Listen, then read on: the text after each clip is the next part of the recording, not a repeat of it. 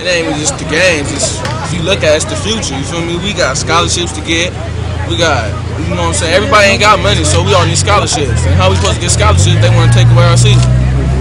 So it's just basically a bunch of nonsense to me. Man, that's wrong. Because they should just, let it just 1 year, because I don't know. It's wrong. They shouldn't have done that. That's gonna stuff that we can't go to the playoffs. Probably gonna transfer to Edison, Chavez, sometime to go to the playoffs. The punishments that they put on Franklin's teams are unfair because they affect all the teams, not just the football program.